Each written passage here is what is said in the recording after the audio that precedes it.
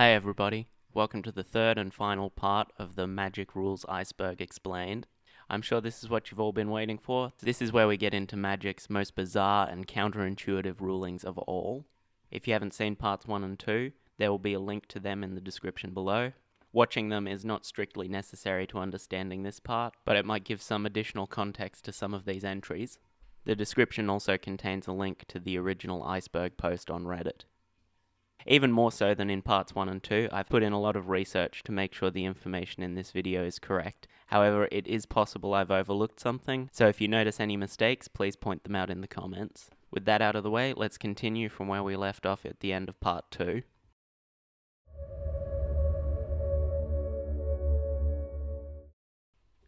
Wishes don't work under Mindslaver. If you are controlling another player, you cannot look at that player's sideboard. Since you can't look at their sideboard, you cannot be sure that you are selecting a card of the correct type, so you cannot get a card from their sideboard. An exception to this is Death Wish, which can get a card of any type, so it still kind of works. You can still select a card from their sideboard, but you don't get to look at the sideboard, making it effectively random. Cleanup step loops. Normally players can't play spells or use activated abilities during the cleanup step, but if an action occurs during the cleanup step that causes a triggered ability to trigger, that ability will go onto the stack and players will have a chance to respond to it. If this happens, there will be another cleanup step afterwards. This can sometimes lead to loops of abilities repeatedly triggering during the cleanup step. A common example of this is with the Gitrog monster. If you have the Gitrog monster in play and have to discard down to your hand size at the end of turn, and you discard a land, this will trigger the Gitrog monster's ability and cause you to draw a card. There will then be another cleanup step, and since you drew a card after discarding down to your hand size limit, you will still have too many cards in your hand and have to discard down to hand size limit again. This will continue happening until you discard a non-land card. Ozolith's text is wrong. The wording on the card suggests that the counters get moved from the creature onto the Ozolith. What actually happens is that new counters are placed on the Ozolith that are copies of the counters on the creature. There are at least 2 instances I could find where this is important. If you manage to get 2 Ozoliths in play, such as with Mirror Gallery, then both Ozoliths will get copies of the counters placed onto them. It also matters in the case of Skullbriar. The Skullbriar will keep the counters on it, and the Ozolith will get copies of those counters placed onto it. Burning of Shinye versus Darksteel Citadel. During the resolution of a spell, if you are asked to make a choice, you cannot make a choice that is impossible. Since Darksteel Citadel is indestructible, you cannot choose to destroy it during the resolution of Burning of Shinye. This is different from targeting indestructible permanents with spells that will destroy them.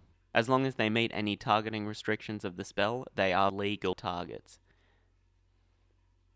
Limited range of influence. Limited range of influence is a rule that is used in certain multiplayer games. A limited range of influence determines which other players you can interact with.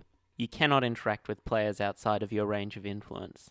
So you cannot attack them or target them or permanents they control, and even spells or abilities which don't target will not affect players outside of your range of influence. For example, if a game has a range of influence of 1, then you can only attack a player that is within 1 seat of you. In other words, the players immediately left or right of you. And in this game, if you cast a spell like Wrath of God, it will affect you and the players immediately next to you, but will not affect any players outside of that range.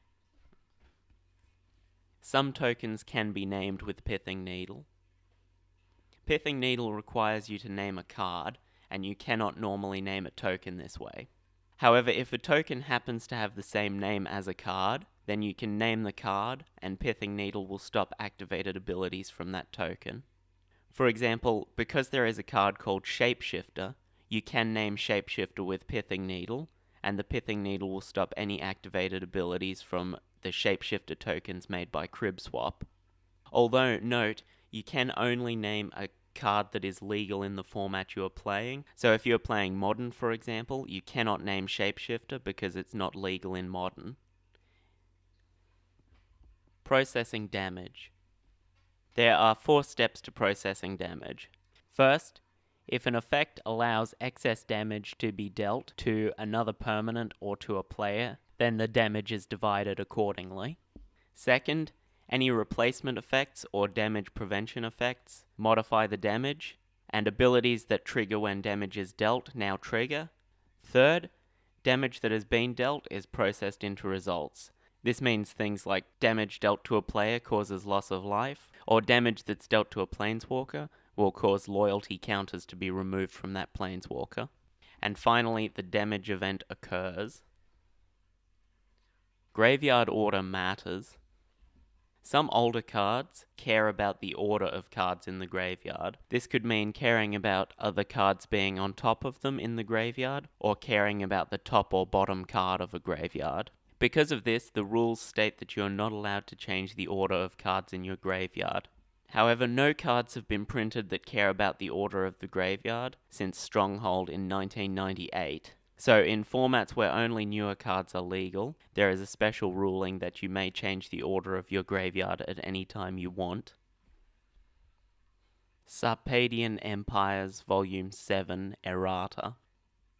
Originally, this card's name was officially italicized. However, it has since received errata to be in regular upright text. This is the only case where the formatting of a card's name has officially been errated. Mage of Zhalfir and Dryad Arbor. Teferi grants flash to all creature cards not currently in play. In the case of Dryad Arbor, it allows you to play the card at instant speed. However, it does not override other rules for playing lands, so you can still only play it during your own turn, and only if you still have land drops available. Linked abilities. Linked abilities are 2 abilities on the same card where choices made for one ability influence the other. An example of this is Voice of All. The ability that makes you choose a color when it enters play is linked with the ability that grants it protection, because the choice from the first ability alters the second ability. The second ability will not function properly if you don't make a choice with the first ability. So if you have a creature that is already in play, and you make it into a copy of Voice of All, it will not have protection, because no color was chosen as it entered the battlefield, so of course it cannot have protection from the chosen color. The weird part of this ruling is that only the linked ability can influence the other ability, and not other similar abilities. So for example, if a Vesuvan Doppelganger comes into play, copying Voice of All, then the Voice of All's ability will cause you to choose a color. The protection ability will function as normal as long as the Doppelganger remains a copy of the Voice of All. If the Vesuvan Doppelganger later becomes a copy of Quirion Elves, the ability tap to add 1 mana of the chosen color will not work, even though a color was chosen, because it was not chosen by the linked ability of the Quirion Elves. Wishes in subgames. A subgame is considered totally separate from the main game, so any card in the original game is considered to be outside of the game. If you use a wish, you can get a card from the original game, including cards from the battlefield or in your hand. Then, when the subgame ends, any cards that were brought into the game by wishes, whether from the main game or from the sideboard, will be shuffled into your library for the main game. If you choose to get a card from the battlefield in the original game, any abilities that trigger on that permanent leaving the battlefield will go on the stack as soon as the main game resumes. Malira versus Inkmoth. Malira causes the opponent's creatures to lose Infect, but it does not stop them from gaining Infect, for example by animating an Inkmoth Nexus. In this case, the creature with Infect will be unable to deal any damage to Malira's controller or any of their creatures, because its damage tries to place counters onto them, and Malira's effect prevents placing counters. Urtai's Meddling. Urtai's Meddling is unusual because it is the only effect that puts a spell onto the stack without casting it. This leads to some pretty weird rulings. Most obviously, it will not trigger any abilities that trigger when a spell is cast. It also will not count as your 1 spell for the turn if Rule of Law is in play, and an effect like Meddling Mage cannot stop it from being put onto the stack.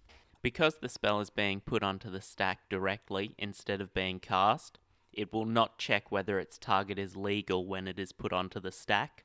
However, it will still check whether its target is legal when it resolves, and if it's not, it will fizzle as normal. Another weird ruling is that if it is used on a morph spell that was played face down, when the spell is put back onto the stack, it will be face up, but it will be a colorless 2/2 creature with no abilities. Brothers Yamazaki versus Spy Kit. It took me a while to figure out what this was even referring to, because Spy Kit specifically says the names of all non-legendary creatures, so it should not interact with the Brothers Yamazaki at all. However, the question was specifically in regards to what happens with these two cards plus Leyline of Singularity. So if there is a Leyline of Singularity in play, and you have two Brothers Yamazaki, one of which is equipped with Spy Kit, then you play another non-legendary creature, which, if any of these creatures, should be put into the graveyard as a result of the legend rule. Ultimately, it was ruled that as long as you have exactly two Brothers Yamazaki in play, the legend rule will completely ignore them when determining what needs to be put into the graveyard, and as a result you will not have to put any of your creatures into your graveyard. Turning things into artifact creatures. This is the only entry on the iceberg where I have absolutely no idea what it means. There are plenty of ways to turn things into artifact creatures, and I have no idea which of these it's talking about. If you know what this is about, let me know in the comments. First Striking Ninja.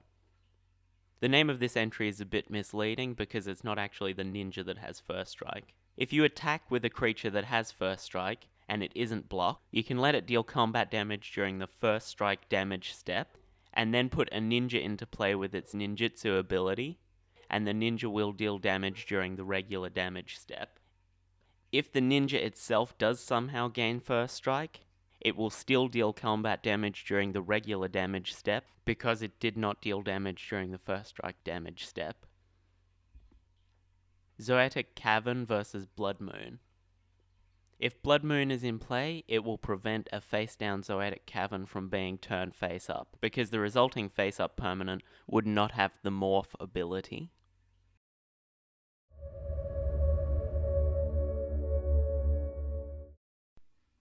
Exiling an exiled card. If an effect attempts to exile a card that is already exiled, it remains where it is. However, it becomes a new object, which means that any other effects that have referenced it will lose track of it, so to speak. Clergy of the Holy Nimbus versus Weakness, obsolete ruling. Clergy of the Holy Nimbus has an ability that allows it to automatically regenerate when it would be destroyed, unless an opponent pays mana to stop this effect.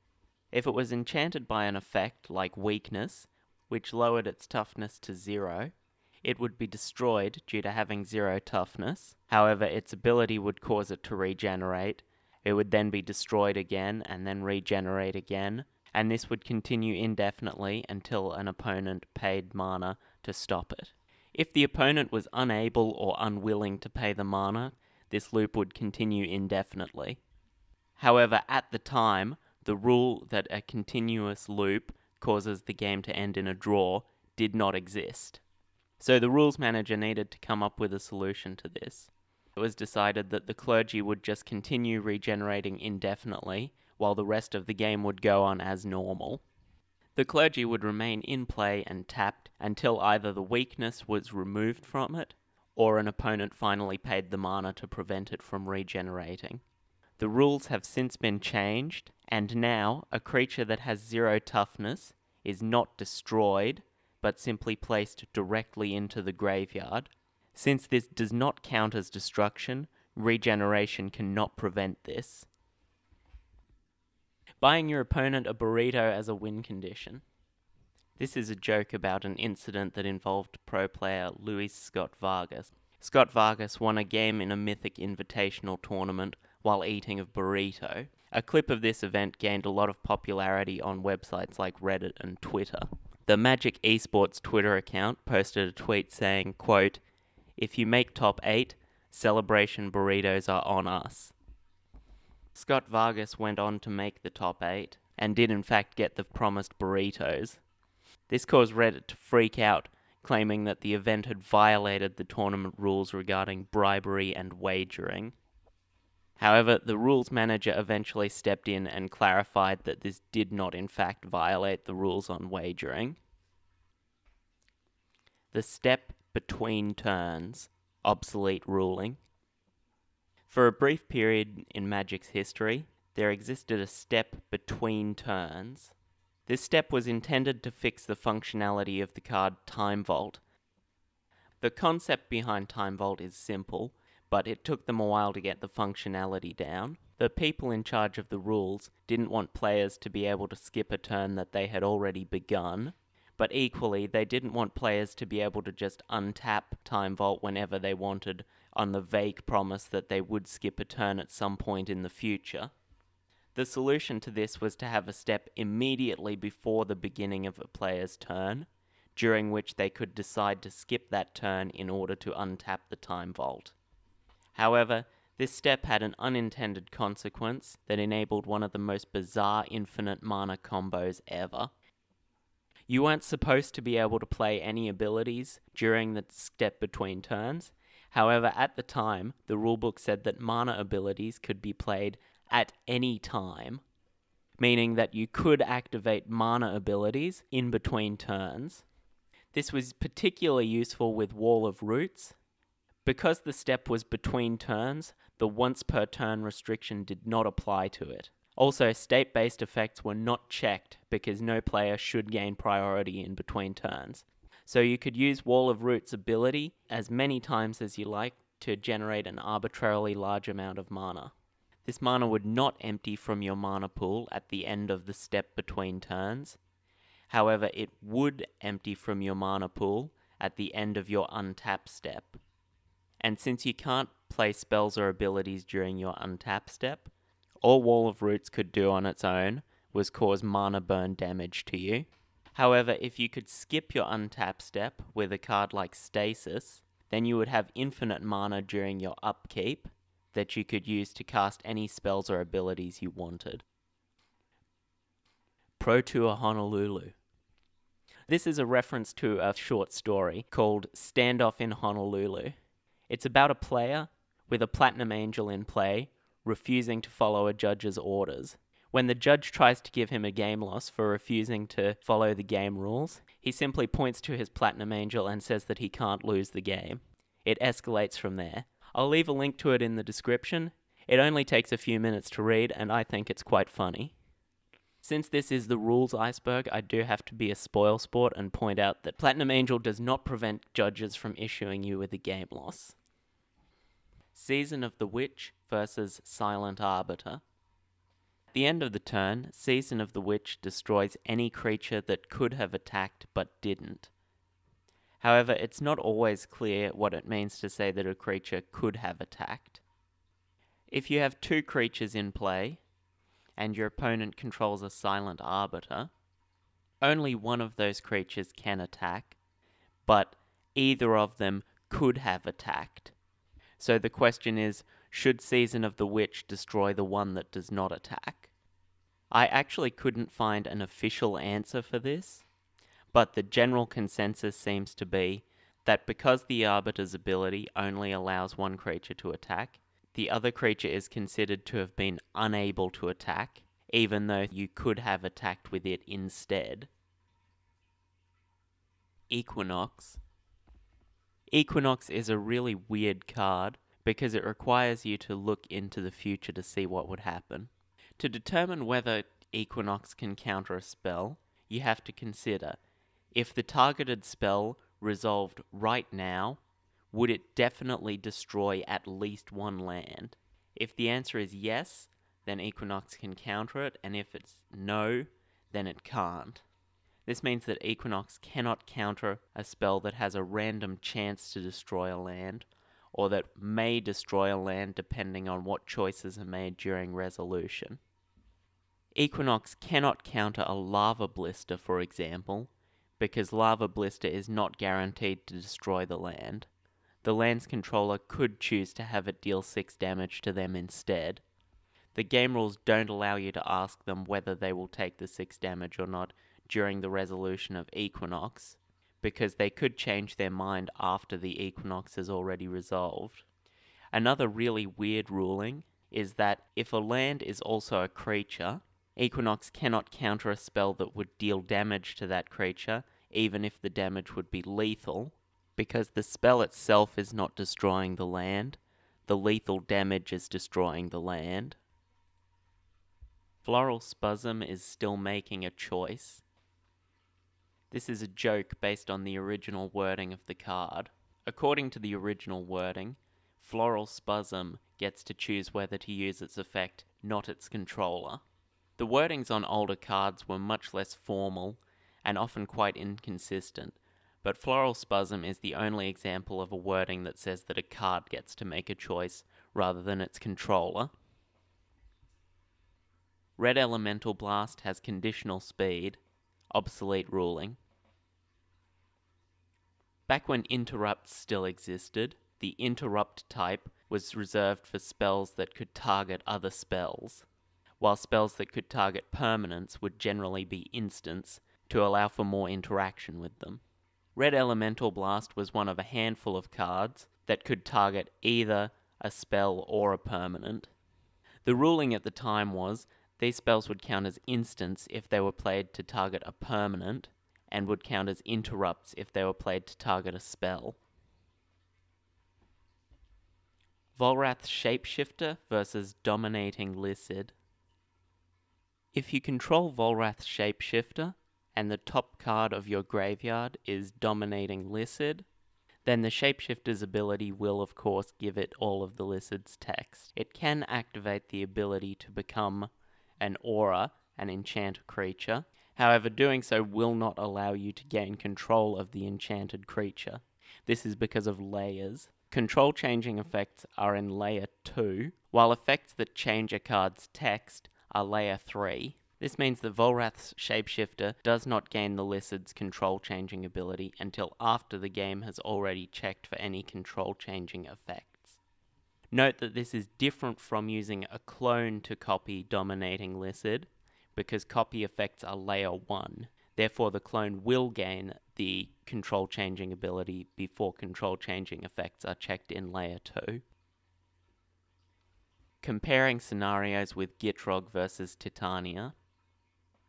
Both cards have abilities that trigger when a land is put into your graveyard. However, the Gitrog monster triggers when a land goes into the yard from anywhere, while Titania only triggers if it went into the graveyard from the battlefield. So the obvious difference is that Gitrog will trigger if you discard or mill a land card, but there are several other less obvious differences that occur due to the different way that the abilities are worded.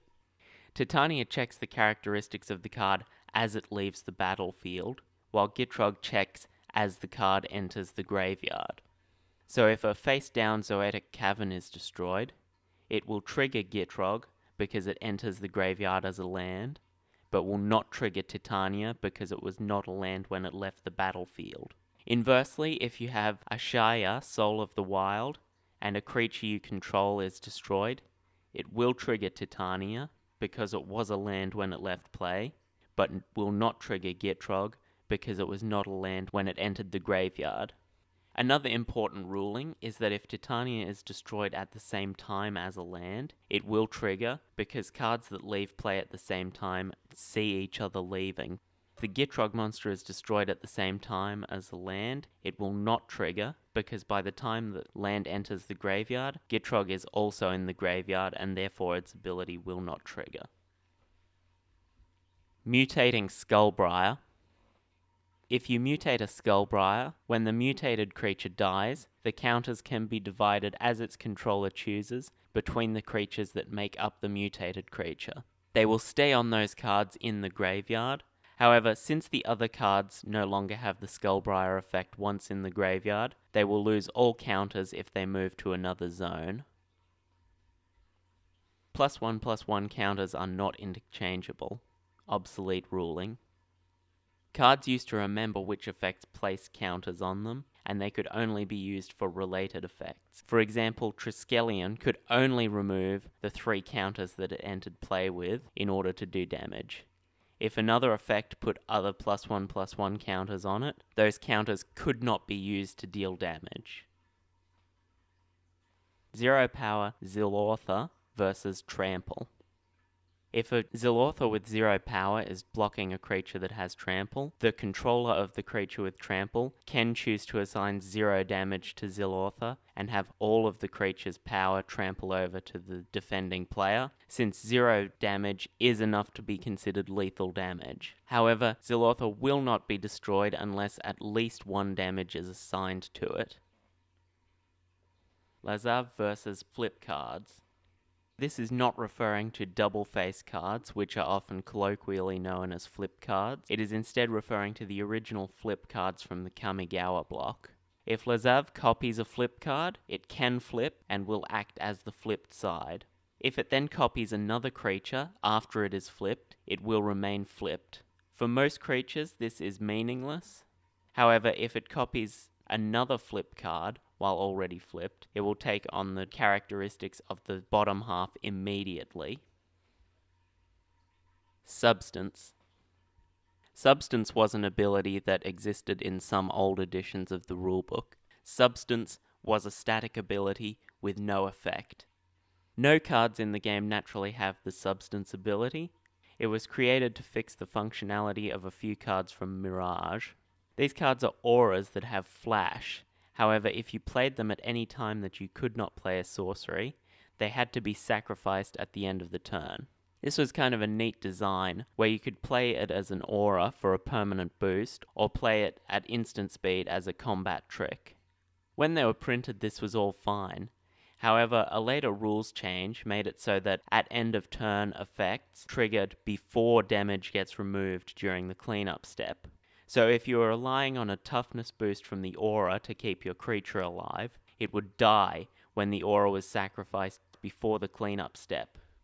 To fix this, they made it so that the aura gained substance until the end of the turn, and then sacrificed it when it lost substance.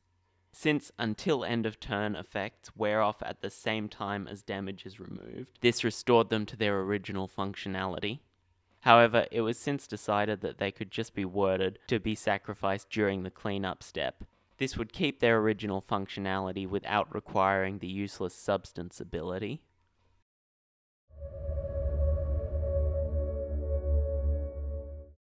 Replacement effects and Theros gods. The Theros gods all have static abilities that make them not creatures while your devotion to their color is less than a certain number. This has a really weird interaction with effects that apply to a creature entering the battlefield, while the god is relying on its own contribution to devotion in order to make itself a creature. For example, your opponent controls Imposing Sovereign, while your devotion to black is 4. You cast Erebos, God of the Dead. As Erebos enters the battlefield, it will not be a creature because your devotion to black is less than 5. Because it's not a creature, Imposing Sovereign's ability will not cause it to enter tapped, but then as soon as it enters the battlefield, it will add 1 to your devotion to black, bringing it up to 5, so then Erebos will be a creature. So the card goes from being a creature spell on the stack to being a creature on the battlefield, but is not a creature while it is entering the battlefield. Library of Lang and Rule 614.16. Rule 614.16 makes it so that replacement effects that care about effects, creating creature tokens, or placing counters on permanents will work with certain events that are not effects. Because Rule 614.16 specifically mentions tokens and counters, it does not apply to Library of Lang. So if something that is not an effect causes you to discard a card, that card cannot be placed on top of your library using Library of Lang's replacement ability. Sylvan Library versus Brainstorm. Sylvan Library references cards drawn this turn, which requires you to keep track of which cards you drew during the current turn. This is simple enough on its own, since you can just set aside all cards you draw while the library is out. But Brainstorm complicates this because it allows you to put cards from your hand on top of the library. In this case, you have two options. First, you can keep all the cards you drew this turn separate from the cards you had at the start of the turn. In this case, your opponent will know whether the cards that you put back with Brainstorm were ones that you drew this turn or not. This could potentially give them information about the contents of your hand. Or two, you can put all the cards together before putting them back, so your opponent will not know which cards you put back. However, this means if the Sylvan Library's ability later resolves, you cannot put back any cards that you drew before the Brainstorm resolved. Infinite Wirefly Hive versus Leonin Elder. One player has a Wirefly Hive in play, and some method of activating it infinitely, that is, infinite mana plus some way to untap the hive. The other player has Leonin Elder and is at some low life total. The question is, how many attempts is the Wirefly player allowed to make at generating enough tokens to kill their opponent before they get a warning for slow play? Each failed attempt causes the opponent to gain life, so the probability that the Wirefly player will be able to generate enough tokens to kill their opponent decreases rapidly. However, it never actually reaches zero. There's not really a definitive answer to this, but with a little math, we can calculate that if the Wireflies are destroyed when the Leonin Elder player's life total is 8 or more, then there is less than a 1% chance that the Wirefly player can kill them. And this chance rapidly decreases even further for every point above 8 life that the Leonin Elder player is. This seems like a pretty reasonable stopping point. Getting a restraining order as a win condition. The Magic tournament rules prohibit anyone from competing in the tournament if they are prohibited by law from entering the tournament venue. So getting a restraining order would force your opponent to leave the venue, therefore resulting in you winning by default. Building a Turing machine.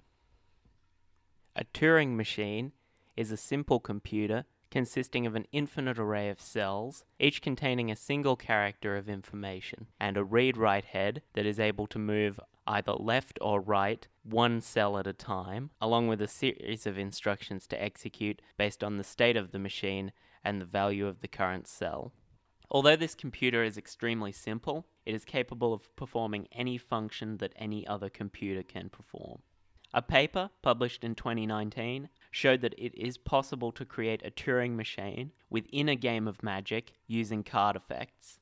It uses creature tokens to represent these cells, with the token's power and toughness representing its position relative to the read-write head, and its creature type representing the value stored in the cell.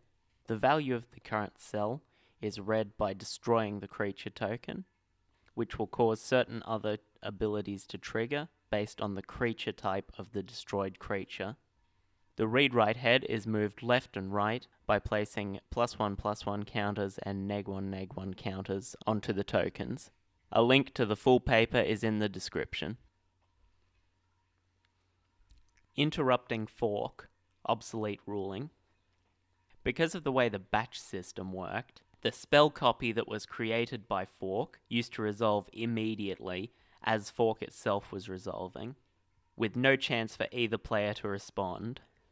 This meant that it was impossible to counter the spell copy created by fork, and you had to counter the fork itself. You would have to do this before knowing which targets your opponent was going to choose for the copy. Also, because fork itself was an interrupt, it could not be responded to by instance or activated abilities. This meant, for example, that a player could cast a spell like Lightning Bolt, retain priority, and immediately cast fork on the Lightning Bolt. Their opponent would not have any opportunity to cast instants to protect their creatures, for example by increasing their toughness or granting them protection from red. Discarding a grandeur card to itself. There's a weird combo that allows you to discard a card with grandeur to activate its own ability.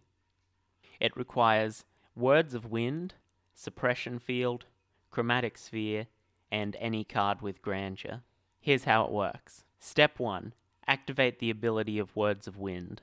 It creates a replacement effect that will apply the next time you would draw a card this turn. Step 2. Activate the Grandeur ability. Because of Suppression Field, this ability has a mana cost, so you have a chance to activate mana abilities. Step 3. Activate Chromatic Sphere's mana ability.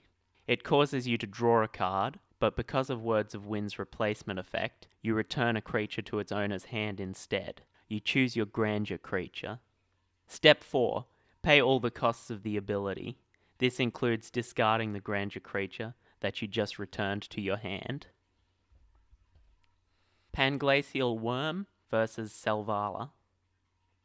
Panglacial Worm can be cast while searching your library, and Selvala's ability is a mana ability, so it can be used while you are casting a spell.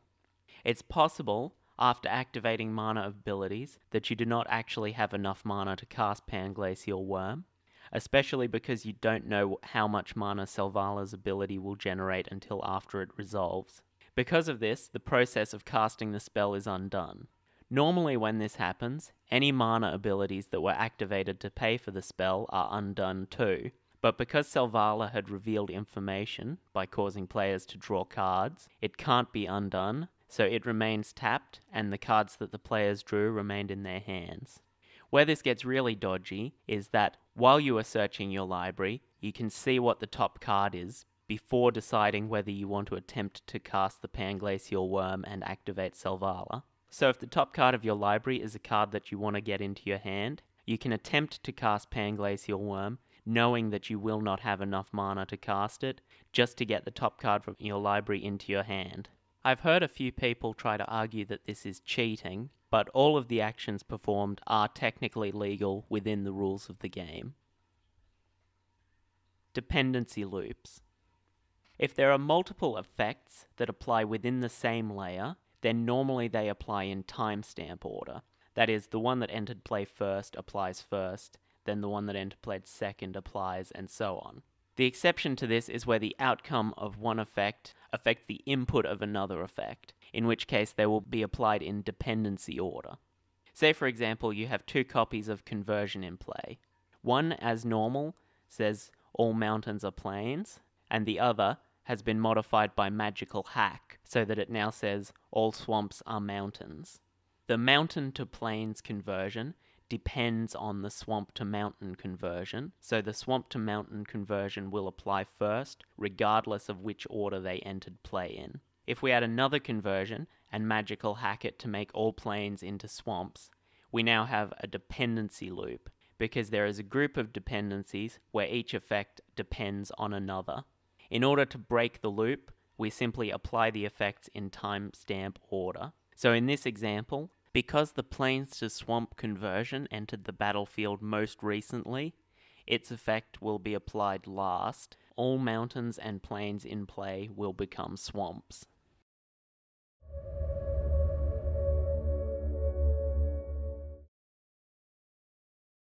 During the course of a game, a dispute that you cannot resolve by referencing the rules may occur.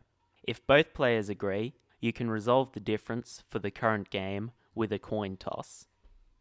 This is a line from the original Alpha Edition rulebook. The rules in the early days of the game were not as rigorously defined as they are today. There were a lot of ad hoc rulings for specific card interactions. It was quite possible that a situation could arise which is not covered by the rules, and players needed a way to resolve it. Since the creators expected that the game would only be played in casual situations, solving these sorts of disputes with a coin toss was a reasonable solution at the time. Once formal tournaments started being held, the rules of Magic needed to be much more rigorous and consistent. This really makes me appreciate all the hard work that has gone into writing the rules as they currently stand. It's good to know that any situation that arises in a game of Magic can be sorted out. The rulings aren't always intuitive, as we've seen throughout the iceberg, but at least you can be confident that there is a definitive correct answer. Well, there we go. That's the entire Magic Rules Iceberg explained. Thanks for watching, I hope you all enjoyed it. I haven't decided what my next video will be about, but it probably won't be Magic related. I may do some more magic related content in the future, but if I do, it probably won't be for a while. Hopefully some of you will stick around to see my other content, but if not, that's fine too. Oh well, I think that's about it. Bye.